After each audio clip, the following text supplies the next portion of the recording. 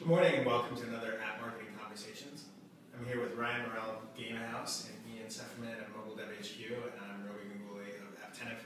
So today we're going to talk a little bit about non-traditional channels and marketing efforts in the App Store and app ecosystem more broadly. And I think starting off with the why to talk about this stuff, we all know that pay-per-install continues to increase in price. There's more competition every day, and certain categories in particular are really expensive. We know that games is just hyper-competitive, tons of competitors that are paying for installs, getting featured, etc.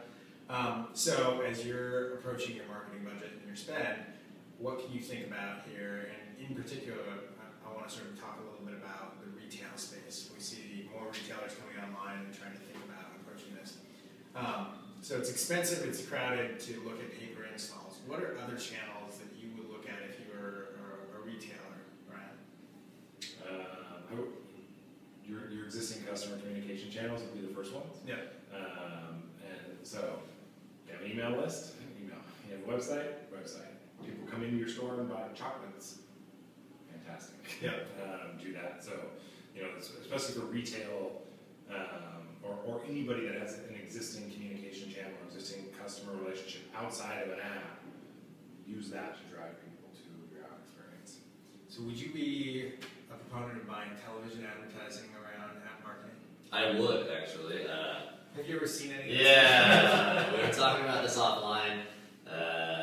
So, on certain occasions, I may watch Keeping Up with the Kardashians. On certain occasions, I may watch Keeping Up with the Kardashian marathons. And somebody who does this really successfully, or at least appears successfully with it, is Candy Crush. And obviously that's in the games category, not in retail. But like they are purchasing ads specifically around their app. It's all focused on the app itself and how that's working. And they're running them so frequently that I don't think that they're not making money on Right. them. Yeah. So yeah, I think TV and sort of off device in general is a really smart avenue to go. Yeah. I've definitely seen more and more traditional brands talking about their app and some of their commercials, maybe not everything, but a few of them seem to have campaigns around this, right? Like retail banking, so Bank of America, Wells Fargo, these folks. Chase's blast in the airwaves was recently talking about their app and your ability to take pictures of receipts and stuff like that. So I think these guys are realizing that their existing spend can actually be utilized to broaden their depth of communication and connection to their customers by getting them in their mobile app. Let's talk a little bit about web to app, right? So this is something that you see a good bit, right? You've talked about with people. I know that you've been a proponent. If you have a website, people are coming to it and they're on their mobile device telling them, hey, we have an app, right? And communicating that there's another way for them to interact with you. So talk a little bit about the dynamics there. What do you think is a good best practice, and what are the downsides? Yeah, well, so the biggest downside is if you do it in a spammy way, right? Yeah. So if you do it in a spammy way, people are just going to hate it. They're gonna not install your app, and they're probably not gonna come back to your site either, right? Yeah. In fact, there's a whole Tumblr on sites that do this. Oh, really? I think it's like I've seen this. I think it's no, I don't fucking want your app.tumblr.com or something like that, right? And all it is screenshots of people who are doing like interstitials, but interstitials in a bad way, right? Which is you go to somebody's website, you see an interstitial to install the app because you're on a device, and literally you can't see any of the content of the page. So I think there's a couple things that make it better. One is if you're going to do an interstitial, which I personally don't mind, as long as it's really simple for me to get to the content that I want when I want it, right? So I want that content right now. I came in through search, I came in through social, whatever it is. Like, tell me you have an app, give me that interstitial. There's a good chance I'll install it, but if you're going to do that, at least let me also see the content that I want to see. Smart banners from Apple are really interesting. Yeah. That's a non-intrusive way of doing it. Yeah. So don't be spammy. Do it in a way that still enhances the customer experience. Yeah. What would your recommendations around this be? Like in terms of thinking about putting it on different sites, how do you how do you hit a point where you're like, okay, we have enough mobile traffic, we should start thinking about this? If you have a site and have any traffic, you should be thinking about it. Okay. Because we consistently see, and I've yet to see a business that doesn't have an increasing share of their traffic coming from mobile devices. Whether they have 100 visits a day or 10,000, the mobile number is going like that. Yep.